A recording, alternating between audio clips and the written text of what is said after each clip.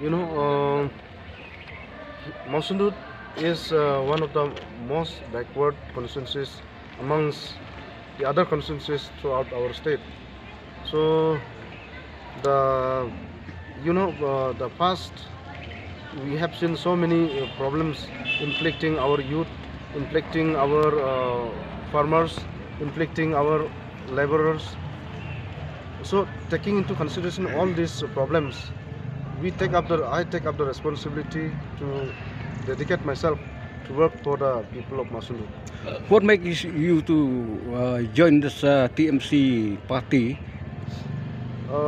Wherever I go with a leader, with a strong leader, because without leaders we reach nowhere. So in TMC today we have a very strong leadership to lead us, to lead the state, to lead our constituency as a whole. Why you left behind the Congress? Of course, Congress, the grand old party. I'm very pleased with the party also. Before also I have contested in Congress party in the year 2018. But as of now, looking at the prospect of the Congress as of now, I don't see any future as of now immediately. So with when there are no good leadership to lead, so I have decided myself to follow the leader who is capable of leading us to the where we are supposed to. So what is your main agenda? Suppose if you win this election, what is your main agenda?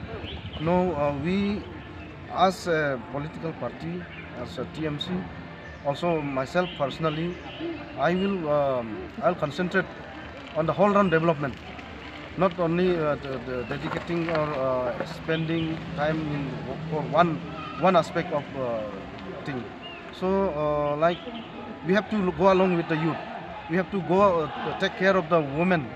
So our TMC agenda has focused all these aspects. The youth, we have already designed a program. We have already planned for to work with the women also, our mothers. So this is what our main agendas. We have to work along with the youth who are already at the crossroad at this moment. So we have to take care of the mothers, the women, especially from the household. So with this intention, I have dedicated myself to work for the whole round development. That's all.